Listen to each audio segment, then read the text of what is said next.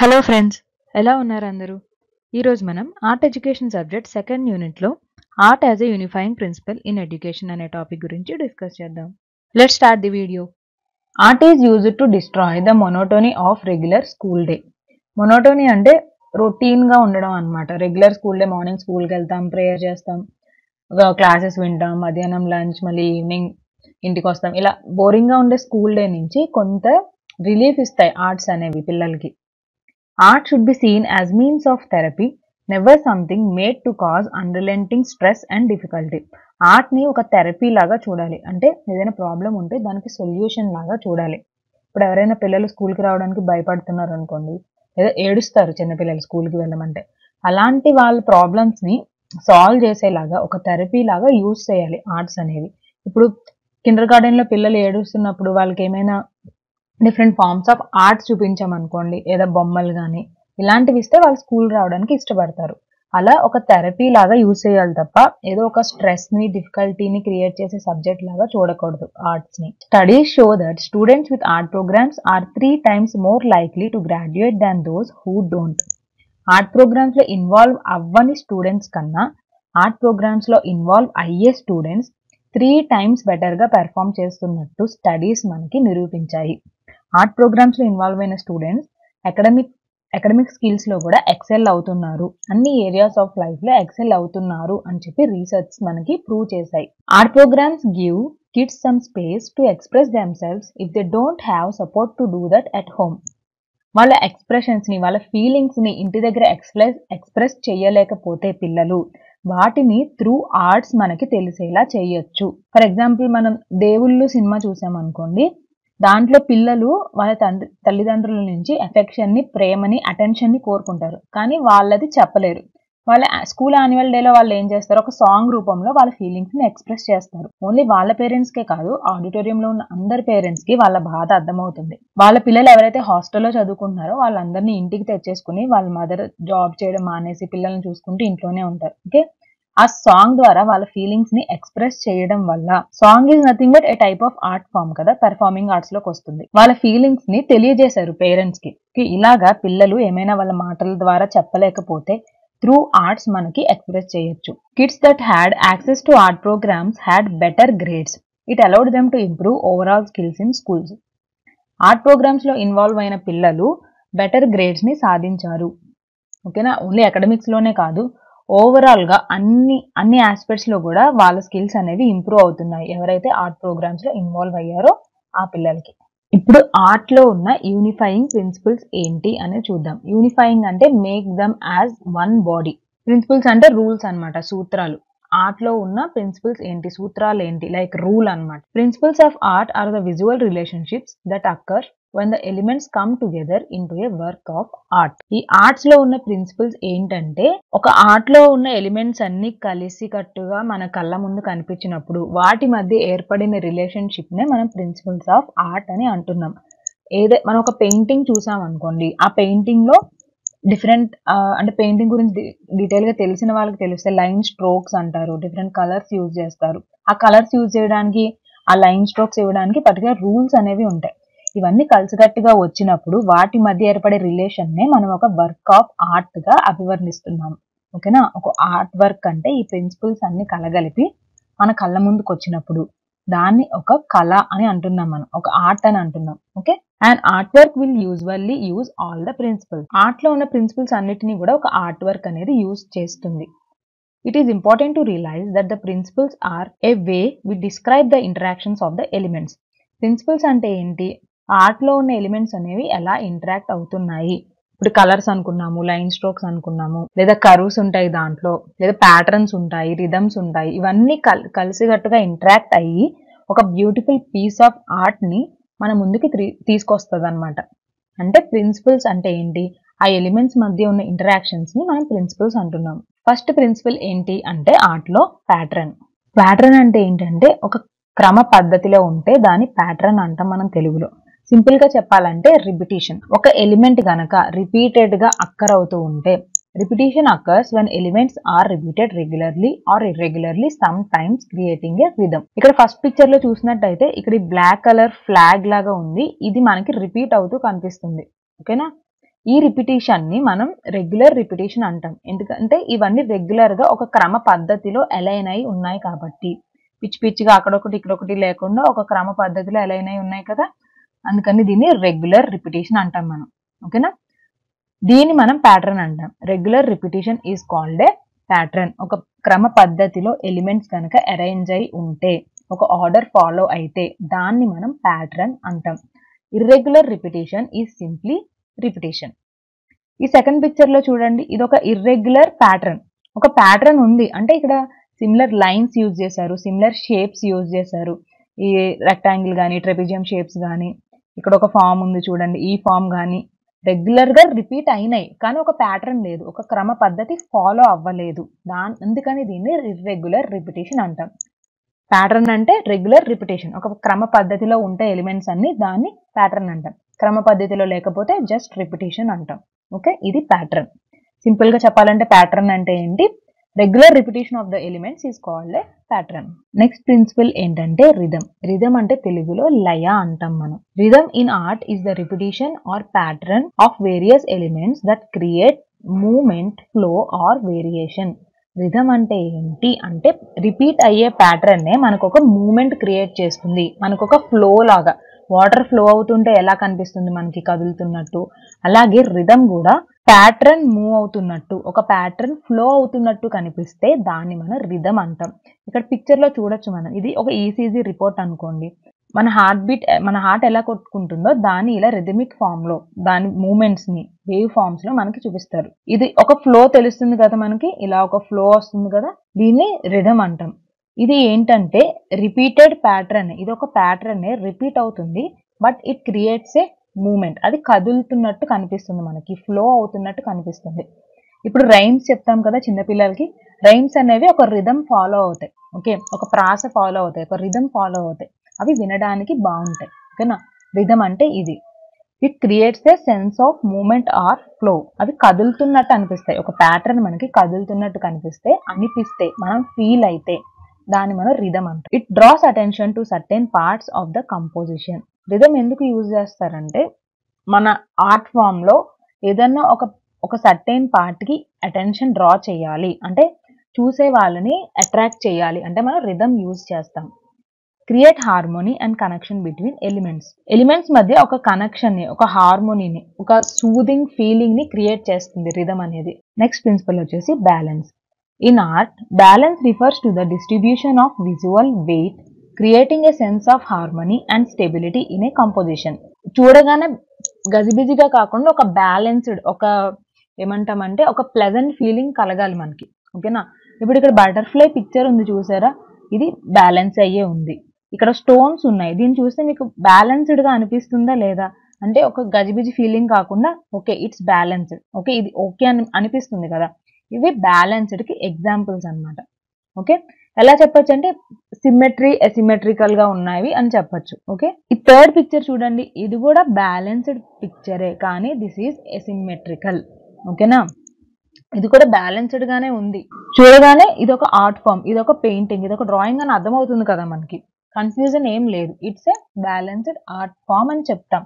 కానీ డిఫరెన్స్ ఎక్కడ వస్తుంది ఈ త్రీ పిక్చర్స్ లో, సిమెట్రికలా ఎసిమెట్రికలా అన్న విషయంలో డిఫరెన్స్ వస్తుంది. This principle is pivotal in achieving an aesthetic equilibrium where elements such as color, shape and texture are arranged symmetrically or asymmetrically to achieve a cohesive whole. ఒక cohesive అంటే all elements are stick together. Elements అంటే మాట్లాడుకున్నాం కదా, colour కానీ, shape కానీ, texture కానీ, line strokes కానీ, ఇవన్నీ కూడా ఎలిమెంట్స్ అన్నమాట ఆర్ట్ ఫామ్స్ లో. ఇవన్నీ కలిసికట్టుగా వచ్చినప్పుడు ఒక అందమైన ఆర్ట్ క్రియేట్ అవుతుంది. Either those are arranged in symmetrical order or asymmetrical order. Asymmetrical order లో ఉన్న, సిమెట్రికల్ ఆర్డర్ లో ఉన్న ఒక అందమైన ఆర్ట్ ఫామ్ క్రియేట్ అవ్వాలి అంటే బ్యాలెన్స్ అనేది ఖచ్చితంగా ఉండాలన్నమాట. ఈ ఫస్ట్ బటర్ఫ్లై పిక్చర్ లో చూసుకున్నట్టయితే ఇక్కడ ఒక లైన్ గీసామంటే ఇది సిమెట్రికల్. లైన్ కి రైట్ సైడ్ పిక్చర్ ఒకేలా ఉంది, లెఫ్ట్ సైడ్ పిక్చర్ కూడా ఒకేలా ఉంది. దీన్ని సిమెట్రికల్ ఆర్ట్స్ అంటాం మనం. ఓకేనా, దీనికి మధ్యలో ఒక లైన్ గీసాను అనుకోండి, సిమెట్రికల్ గా ఉందా, లేదు. ఇది asymmetrical art form but it is balanced, balancing గా ఉంది. అంటే స్టోన్స్ బ్యాలెన్స్ అవుతున్నాయి అని మీనింగ్ కాదు ఇక్కడ. ఓవరాల్ గా పిక్చర్ ని తీసుకున్నప్పుడు మనకు ఒక బ్యాలెన్స్డ్ ఫీలింగ్ వస్తుంది. అది మన మనసుకు తెలుస్తుంది. మనం ఎక్స్ప్రెస్ చేయలేకపోవచ్చు కానీ okay, it's a balanced art form అని మనకు అర్థమవుతుంది. ఈ థర్డ్ పిక్చర్ కూడా balanced art ఫామే, but it is also asymmetrical. Okay, emphasis ని మనం తెలుగులో ఏం చెప్తామంటే నొక్కి చెప్పడం అని మీనింగ్ వస్తుంది. నొక్కి వక్కాడిస్తారు అంటారు కదా, దేనైనా గట్టిగా బల్లగుద్ది చెప్తే దాన్ని ఎంపసిస్ అంటాం. ఇక్కడ ఎంపసిస్ మీనింగ్ ఏంటి? Emphasis in art is a principal that dross attention to a specific focal point by using various elements such as colour, line, texture are shape. ఇక్కడ ఫోకల్ పాయింట్ అంటే ఆర్టిస్ట్ మనకి ఏం చెప్పాలనుకుంటున్నాడో మనం ఆ drawing ని చూసిన వెంటనే మనకి తెలిసిపోతుంది. అలాగా ఒక పర్టికులర్ పాయింట్ ని హైలైట్ చేస్తారనమాట ఆర్ట్ ఫామ్ లో. ఈ పక్కన పిక్చర్ లో మీకైతే ఏం కనిపిస్తుంది? ఓషన్ లో ఒక ఫిష్ ఈదుకుంటూ వెళ్తుంది. అది జనరల్ గా చూసిన వాళ్ళకి అర్థమవుతుంది. కానీ ఇక్కడ హైలైట్ చేశాడు కలర్ యూజ్ చేసి. ఫిష్ ఒకటి కలర్ లో ఉంది, మిగతా బ్యాక్గ్రౌండ్ అంతా బ్లాక్ అండ్ వైట్ లో ఉంది మనకి. ఓకే, నాకేమనిపించింది అంటే ఈ పిక్చర్ చూసిన వెంటనే ఆ ఫిష్ లోన్లీగా ఫీల్ అవుతుంది అని నాకు అనిపించింది. ఓకే, ఇప్పుడు ఎవరి పాయింట్ ఆఫ్ పర్సెప్షన్ వాళ్ళకు ఉంటుంది, ఎవరి ఆలోచనలు వాళ్ళకు ఉంటాయి. ఒకరికి ఏమనిపిస్తుంది, ఏముంది సముద్రంలో ఒక కలర్ఫుల్ ఫిష్ ఉంది అనిపించవచ్చు. నాకేమనిపించింది అంటే ఫిష్ లోన్లీగా ఉంది, బాధపడుతున్నట్టు అనిపించింది నాకు. ఓకే, తన చుట్టూ ఉన్న క్లైమేట్ ఎన్వైరన్మెంట్ అంతా తనకి నచ్చలేదు అని నాకు అనిపించింది. సాడ్ గా ఉందేమో అని నాకు అనిపించింది. వేరే వాళ్ళకి ఇది హ్యాపీగా ఉన్నట్టు అనిపించవచ్చు. ఓకే, కానీ ఆర్టిస్ట్ ఏం చెప్తున్నాడు అనేది important. Artist use emphasis in a work to make something stand out in order to draw the viewers I there first. ఈ పిక్చర్ చూసిన వెంటనే మన కన్ను ఎక్కడికి వెళ్తుంది? ఫిష్ మీదకి వెళ్తుంది. అంతేగాని కిందున్న మొక్కల మీదకో ఆ పక్కన ఇంకా చాలా ఉన్నాయి వాటి మీదకో వెళ్ళదు. ఇక్కడ కలర్ ని హైలైట్ చేసి మన చూపు మొత్తం ఫిష్ మీదకి వెళ్ళేలా చేశాడు ఆర్టిస్ట్. ఓకేనా, ఏదో ఒక పర్టికులర్ పాయింట్ తను ఏదైతే చూపించాలనుకుంటున్నాడో దాన్ని హైలైట్ చేశాడు. ఇది ఎంపసిస్ ప్రిన్సిపల్ యొక్క రూల్ అన్నమాట. నెక్స్ట్ ఏంటంటే యూనిటీ. యూనిటీ అంటే కలిసికట్టుగా ఉండడం. Unity in art is the arrangement of different parts that create a balanced and complete whole. Art form లో ఉన్న డిఫరెంట్ ఎలిమెంట్స్ ని యూజ్ చేసుకుని, డిఫరెంట్ ఫార్మ్స్ ని యూజ్ చేసుకుని ఒక బ్యాలెన్స్డ్ ఆర్ట్ ఫామ్ ని కంప్లీట్ చేయడమే యూనిటీ ప్రిన్సిపల్ యొక్క రూల్ అన్నమాట. ఈ డయాగ్రామ్ లో చూసారంటే మీకు ఇక్కడ డిఫరెంట్ ఎలిమెంట్స్ కనిపిస్తున్నాయి, డిఫరెంట్ యానిమల్స్ కనిపిస్తున్నాయి. హార్స్ కనిపిస్తుంది, ఇక్కడ ఏదో యానిమల్ కనిపిస్తుంది, కింద ఇంకో యానిమల్ కనిపిస్తుంది. ఇలాగా ఇవన్నీ విడివిడిగా చూసినట్టయితే మనకి విడిగానే కనిపిస్తాయి. అదే కలిసికట్టుగా చూసినట్టయితే ఇదంతా ఒక పెయింటింగ్ లాగా కనిపిస్తుంది, ఒక హోల్ ఫార్మ్ ఆఫ్ ఆర్ట్ కింద కనిపిస్తుంది. That is nothing but unity. Okay, unity means oneness, consistency are integration. Consistent గా ఉండడం అంటే ఏంటి? డిఫరెంట్ వేరియేషన్స్ లేకుండా సిమిలర్ గా ఉండడం. ఓకే, ఇంటిగ్రేషన్ అంటే కలిసికట్టుగా ఉండడం. ఏ unified work of art appears to be undivided. Unified work of art అని ఎప్పుడు చెప్తామంటే దాన్ని మనం డివైడ్ చేసి చూడలేము. ఒక్క పార్ట్ మిస్ అయినా సరే కంప్లీట్ ఆర్ట్ అంతా కూడా ఇన్కంప్లీట్ అయిపోతుంది. ఓకేనా, మనం దాన్ని ఏ హోల్ కంప్లీట్ బ్యాలెన్స్డ్ ఆర్ట్ అని చెప్పలేము. ఓకేనా, ఇప్పుడు ఈ పెయింటింగ్ లో ఎక్కడో ఈ పార్ట్ నేను తీసేసాను అనుకోండి. ఓకేనా, దానికి మీనింగ్ ఏమన్నా ఉంటుందా అసలు?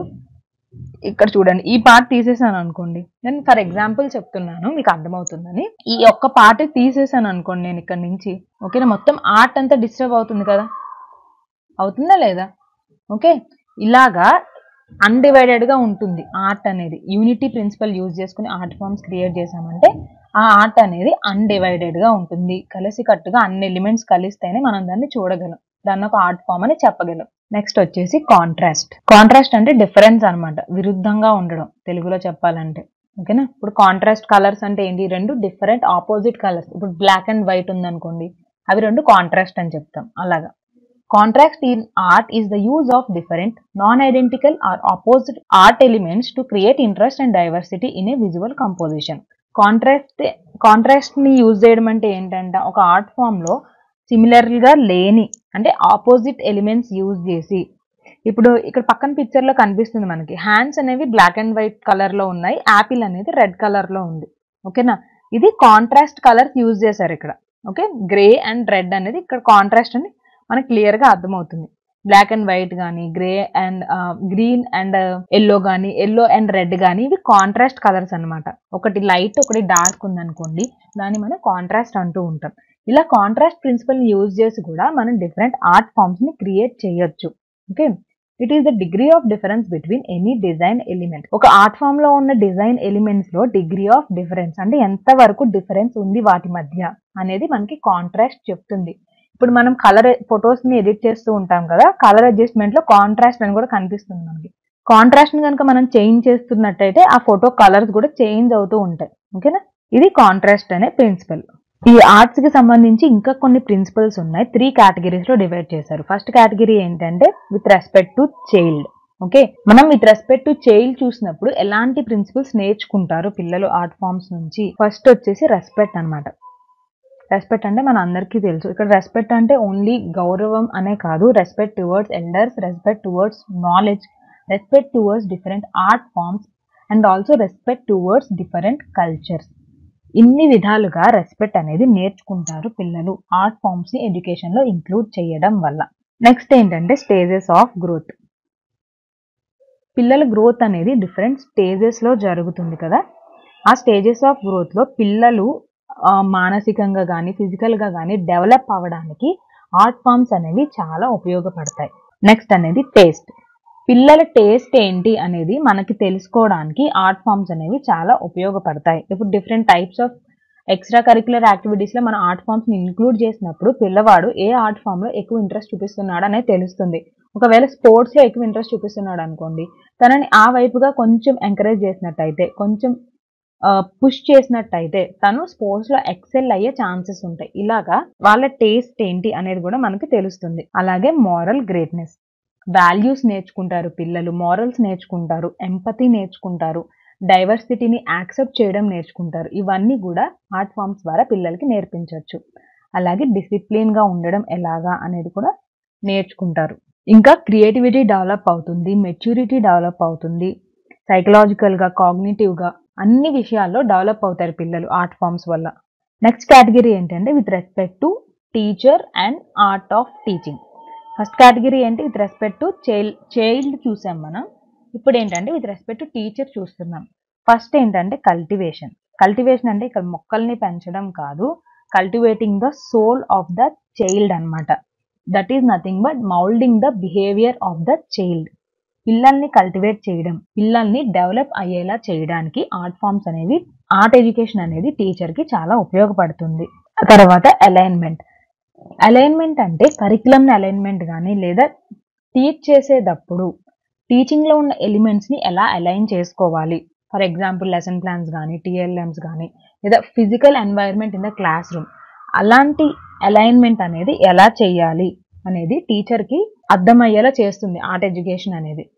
అలాగే అసెస్మెంట్, పిల్లల్ని అసెస్ చేయడానికి వాళ్ళ లెర్నింగ్ లో ఏ స్టేజ్ లో ఉన్నారు, ఎంతవరకు నేర్చుకున్నారు, ఇంకా ఎంత నేర్చుకోవాలి, దాన్ని మనం అసెస్మెంట్ అంటాం. అది కూడా చెప్తుంది, అది కూడా తెలుస్తుంది టీచర్ కి. అలాగే పిల్లల గ్రోత్ లోనే కాదు, ప్రొఫెషనల్ గా టీచర్ డెవలప్ అవడానికి కూడా ఉపయోగపడతాయి ఆర్ట్ ఎడ్యుకేషన్ అనేది. అలాగే ఇన్స్ట్రక్షన్ అంటే పిల్లల్ని ఇన్స్ట్రక్ట్ చేయడం, nothing but teaching. Subject teaching ఎలా చేయాలి, ఆర్ట్ ఫామ్స్ ని యూజ్ చేసి, ఆర్ట్ ఎడ్యుకేషన్ ని యూజ్ చేసి ఎఫెక్టివ్ వేలో, ఇంట్రెస్టింగ్ వేలో పిల్లలకి ఇన్స్ట్రక్షన్ అనేది ఎలా ఇవ్వాలి అనేది తెలుస్తుంది. అలాగే అథారిటీ. అథారిటీ అంటే పిల్లల మీద authority, at the same time subject మీద అథారిటీ ఉండాలి. అథారిటీ చేయడం అంటే ఏదో డెమోక్రటిక్ గా పిల్లల్ని ఆర్డర్ చేయడం కాదు. ఓకేనా, వాళ్ళు తప్పు చేసినప్పుడు వాళ్ళని పనిష్ చేసే అథారిటీ ఉండాలి టీచర్ కి. అట్ ద సేమ్ టైం వాళ్ళతో ఫ్రెండ్లీగా కూడా మూవ్ అవ్వాలి. ఓకే, సబ్జెక్ట్ మీద అథారిటీ ఉండాలి. సబ్జెక్ట్ మీద అథారిటీ ఎప్పుడు వస్తుందంటే మనకి సబ్జెక్ట్ నాలెడ్జ్ ఉన్నప్పుడు, మనం మన పై అథారిటీతో మాట్లాడాలి అనుకున్నప్పుడు కూడా, మనకి ఏమన్నా ఫెసిలిటీస్ ఇన్సెంటివ్స్ కావాలి అనుకున్నప్పుడు కూడా మాట్లాడే కెపాసిటీ ఉండాలి. ఓకే, అంటే పిల్లలకి ఏ విధమైన ఫెసిలిటీస్ కావాలో అన్నిటినీ సాధించగలిగే అథారిటీ టీచర్కి ఉండాలన్నమాట. ఆర్ట్ ఎడ్యుకేషన్ వల్ల ఇది కూడా ఇంప్రూవ్ అవుతుంది. నెక్స్ట్ కేటగిరీ ఏంటంటే principles related to the community, అంటే సొసైటీ వైపు నుంచి చూసినప్పుడు ఎలాంటి ప్రిన్సిపల్స్ ఉంటాయి ఆర్ట్ ఎడ్యుకేషన్ లో. ఫస్ట్ వచ్చేసి ఒకేషన్ అండ్ కమిషన్. ఒకేషన్ అంటే స్ట్రాంగ్ ఫీలింగ్ ఆఫ్ సూటబిలిటీ అన్నమాట. అంటే మనం ఏ జాబ్ లో సూట్ అవుతాం, మనం సొసైటీలో ఏ విధంగా సూట్ అవుతాము అనేది ఆర్ట్ ఫామ్స్ ద్వారా మనం తెలుసుకోవచ్చు. ఐ మీన్ చిల్డ్రన్ అన్నమాట. Children are nothing but future society members కదా, వాళ్ళు సొసైటీలో ఏ విధంగా సూట్ అవుతారు, లేదా వాళ్ళకి ఏ జాబ్ సూట్ అవుతుంది అనేది ఆర్ట్ ఫామ్స్ ద్వారా తెలుసుకోవచ్చు. అలాగే కమిషన్ అంటే మన కమిషన్స్ ఫామ్ చేస్తుంటారు గవర్నమెంట్స్. అంటే ఏంటి? ఏదైనా ఒక పర్టిక్యులర్ టాస్క్ ఇచ్చి దాని మీద వాళ్ళని వర్క్ చేయమని చెప్పడం. ఓకేనా? ఒక టాస్క్ ఇవ్వడం. ఆ టాస్క్ కంప్లీట్ చేయడంలో వాళ్ళకొక రోల్‌ని ఇవ్వడం. దాన్ని మనం కమిషన్ అంటాం. సొసైటీ డెవలప్‌మెంట్ కోసం, సొసైటీ ప్రాస్పర్ అవ్వడం కోసం, సొసైటీ ప్రోగ్రెస్ కోసం ఏవైతే ఒకేషన్ అండ్ కమిషన్ కావాలో ఇప్పుడు పిల్లల్లో వాటిని నేర్పించడం అనేది ఆర్ట్ ఎడ్యుకేషన్ ద్వారా సాధ్యం అవుతుంది. అలాగే రివరెన్స్ అంటే ట్రీట్ విత్ గ్రేట్ రెస్పెక్ట్ అన్నమాట. ఇందాక చెప్పుకున్నాం కదా, ఎంపతి గాని, కోఆర్డినేషన్ గాని, కోఆపరేషన్ గాని ఇవన్నీ కూడా డెవలప్ అవుతాయి. అలాగే respect towards elders, respect towards other cultures, diversified కల్చర్‌ని యాక్సెప్ట్ చేయడం ఇవన్నీ కూడా ఆర్ట్ ఎడ్యుకేషన్ వల్ల పాసిబుల్ అవుతాయి. Teachers do not seek to sync down to the level of the student but to rise the student to the level of the teacher. ఇక్కడ social hierarchy అంటే మనకి class రూమ్‌లో hierarchy గురించి మాట్లాడారు first. Teacher student లెవెల్‌కి దిగక్కర్లేదు. స్టూడెంట్‌ని teacher లెవెల్‌కి ఆలోచించేలాగా మనం డెవలప్ చేయాలి స్టూడెంట్స్‌ని అని చెప్తున్నారు. హయ్యర్ ఆర్డర్ థింకింగ్ క్రియేట్ చేయాలి. ఓకే. అథారిటీ ఉంది కదా అని దాన్ని మిస్‌యూజ్ చేయకూడదు సొసైటీలో. సోషల్ హైరార్కీ గురించి అసలు ఎందుకు వచ్చింది అనేది రీజన్ తెలుసుకొని దాని ప్రకారం సొసైటీలో బిహేవ్ చేసే పిల్లల్ని మనం తయారు చేయాలి అని చెప్తున్నారు. ఇవన్నీ కూడా ఆర్ట్ ఎడ్యుకేషన్ వల్ల పాసిబుల్ అవుతున్నాయి మనకి. ఇది ఇవాల్టి వీడియో. వీడియో కనుక మీకు నచ్చినట్టయితే ఖచ్చితంగా లైక్ చేయండి, షేర్ చేయండి, ఛానల్‌ని సబ్స్క్రైబ్ చేసుకోండి. నెక్స్ట్ వీడియోలో మళ్ళీ కలుద్దాం. Thanks for watching.